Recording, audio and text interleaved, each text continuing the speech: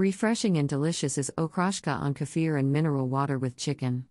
For the recipe, I suggest using smoked chicken. With it, cold soup will be tastier. Prepare all the ingredients. Cut the fresh cucumbers into cubes and put them in a bowl or saucepan. Boil the potatoes until soft, cut into cubes and add to the cucumbers. Boil hard-boiled eggs, cook for 7 to 8 minutes and cool, peel and cut into cubes. Add to the vegetables. Cut the smoked chicken into cubes. I use smoked chicken fillet. Pour the okroshka with kefir, cold mineral water and add finely chopped greens. Add salt to taste and mix. Serve the okroshka to the table in a chilled form. Bon appétit!